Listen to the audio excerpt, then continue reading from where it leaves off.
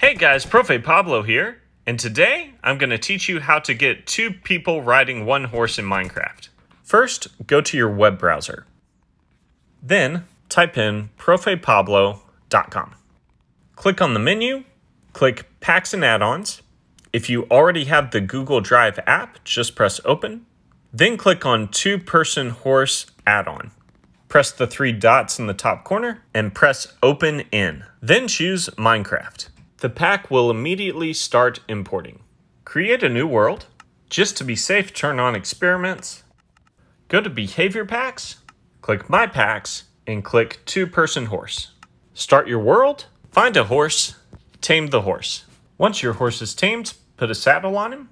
Invite your friend to join your ride.